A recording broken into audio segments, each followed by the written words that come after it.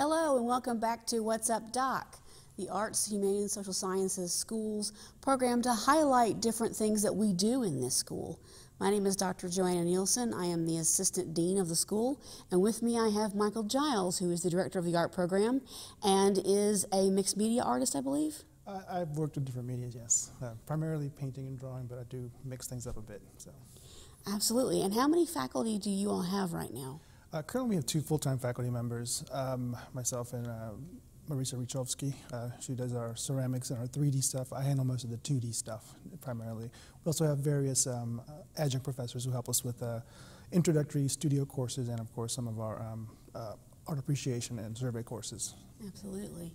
So when students take art appreciation, hopefully they'll be able to better understand and appreciate and articulate the value of art in society. What can art contribute to, and what has art contributed to society? Yeah, that's a great point. You know, we do really tailor that course as a means to give the students a sense of what the value of art is throughout. You know, it's in the title, Art Appreciation, how to appreciate the arts.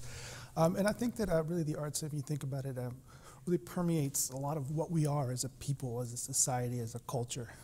We express ourselves through our arts.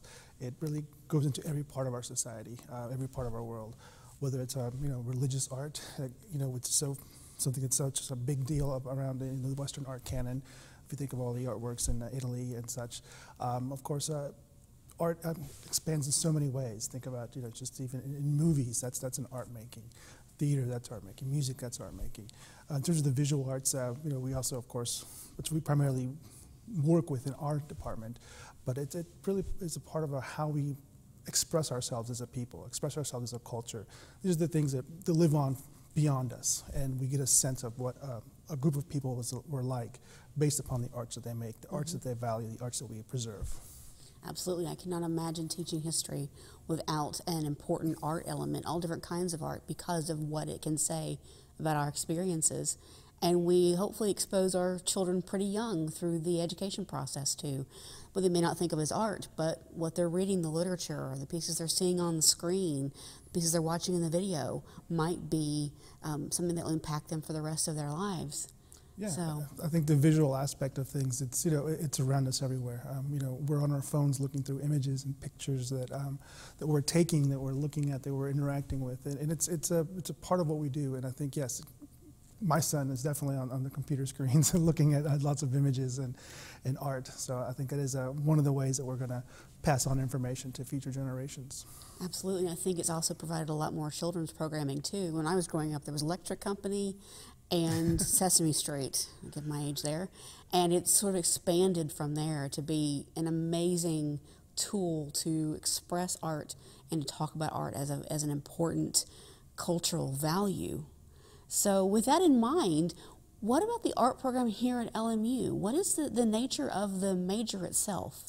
Well, the art program here at LMU, I think, is one that strives to give students a basis in the studio arts, the traditional kind of studio arts education. One of the things about it, we do have 2 primary tracks in terms of majoring in 2D art or in 3D art. So a student who maybe likes to do ceramics or 3-dimensional work can focus on that. Students who like maybe more drawing and painting can focus on that as well. So you know, there is overlap, obviously. We encourage all our students to take classes in other specialties in the arts that they're maybe not as proficient in, but they can definitely concentrate on one of the 2 tracks there. We also have, of course, here a teacher licensure program at LMU, and art is one of those programs that has that. So a student can take the art classes, take education classes, and when they're done, they can actually be ready to be certified as a teacher in the state of Tennessee and be able to continue their career as an art educator at that point. And of course, we've also just recently added a new program in a pre-professional curriculum for art therapy, where students will actually take an art course and then also a minor in psychology, which will prepare them to go on to apply for graduate school in art therapy. Absolutely, that's a growing field today, I assume. Yeah, that is a growing field. It's it's one of the ways that you know, art is helping to deal with mental health issues. You know, obviously people, there's different ways that people react to their mental health needs, and people sometimes have different ways of expressing themselves. Maybe some people talk therapy is all they need, but some people maybe are more visual and they're more hands-on. They need some other way to get the information out, to deal with the processes going on in their heads. So sometimes art helps unlock that. Art is an expressive medium. When I ask my students in Art 100, the Art Appreciation course, at the beginning of the semester, what is art about? Oftentimes expressing yourself comes out very early on. So yeah, I think the art therapy is a way that people can express what's happening inside, any issues and turmoils and things that they're dealing with. So art therapists are able to take that information with their psychology and their counseling background and be able to help people unlock and work through any issues they may be having. Absolutely. Sounds like a wonderful career path. Yeah, I agree. What else do you think an art major might be interested in pursuing as a career after they leave LMU? Well, a career in art, I think it'd be very rewarding. Obviously, there's always the myth of the starving artist. I've never met any starving artist. We all got jobs. we all do things. Obviously, an art degree can prepare you definitely for the arts field. Whether it's working in galleries, working in museums, working for arts nonprofits, even working as just an independent working artist. That also stems from the work that we do daily in the studio. Yes, it's not to say that it's necessarily going to be always easy. You don't always sell all the things that you make, but you sell some of the things that you make. And depending on on what your drive is, what your career path is, what you choose to do, there's definitely lots of places to go within the arts in terms of expressing oneself and using your creative talents to bring to any kind of medium. Whether it's production, plays, paintings, illustrations. So I think there's a lot of definitely, for someone who's creatively minded and who wants to kind of engage with the arts and engage with their own talents, I think in our education in the arts, it can only be helpful to them. How does the art program help prepare LMU students to become professional artists? Professional artists, yes. Well, one of the great things that we do is we definitely instill with our students the need for work outside of just the painting and the drawing and the sculpting and the ceramics. Oftentimes the students who are majors are usually pretty talented to begin with, so they've got the talent to make an artwork. So that maybe is not the most difficult part of a career in the arts. One of the things we always have them do is start to write about their art. I think students don't realize the fact that professional artists, we're academics in a lot of ways.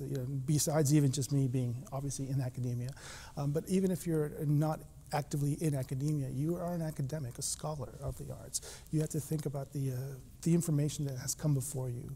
What are your influences? How do those influences then tie into the work you're doing now? And that comes from researching topics that maybe you weren't thinking about to begin with. Topics on history, you're a history professor here, topics in music, topics in psychology, topics in all kinds of things that maybe will start to lead you to develop a body of work that says something new to the world.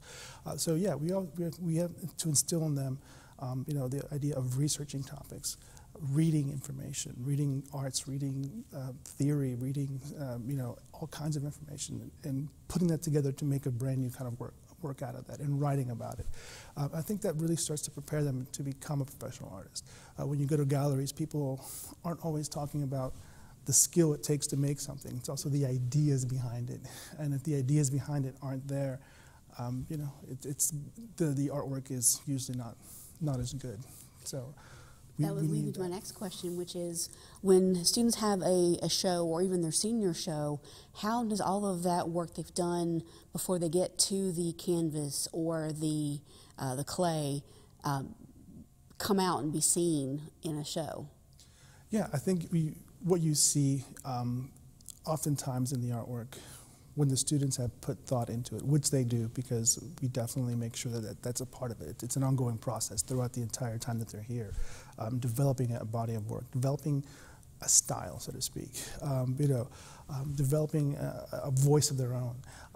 You see that in the artwork when it comes out, when you read the artist statement, and then you start to make the connections that they have made throughout their life from the information they've brought into the artwork themselves, from their history, from their experiences, and you can see it on the canvas. And then when you look at it and you talk to them, you see that information. It starts to make more sense for the viewer.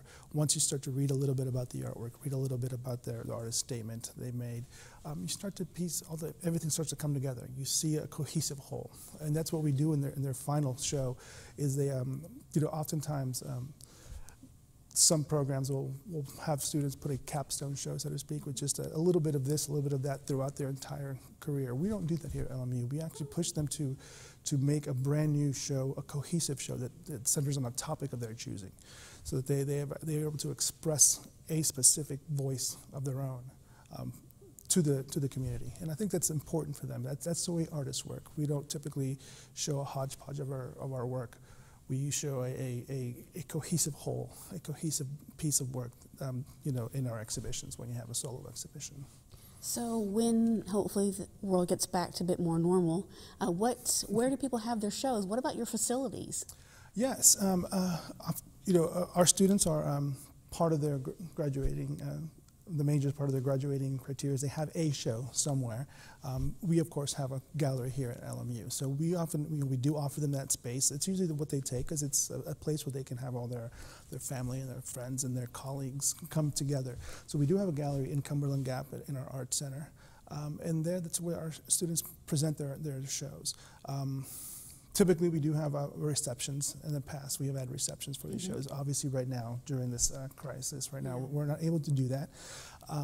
Hopefully, we'll be able to get back into that in the next coming year or so. But that is a place where we can put our exhibitions up. Students can have it hanging. People can come and see that. The facility, of course, doesn't hold just student shows. We do also program regional and national artists to come and exhibit at our gallery as well. It's a way to bring the arts here to our region, bring it here to Claiborne County and to the LMU community. We want them to experience as much of the arts that we can find, good, talented artists that are bringing new voices and new ideas to us. So we do that throughout the year at the Cumberland Gap facilities. Speaking of the facilities, and with one last question to wrap us up then, how do you encourage students that aren't interested in being a major and taking a class or two? I think we have students that are intimidated. They think, hey, that might be really a lot of fun, but I don't know how to draw. I can't draw a box, this kind of thing. I get that question all the time. I ask students, hey, why don't you come take a drawing class? I don't know how to draw.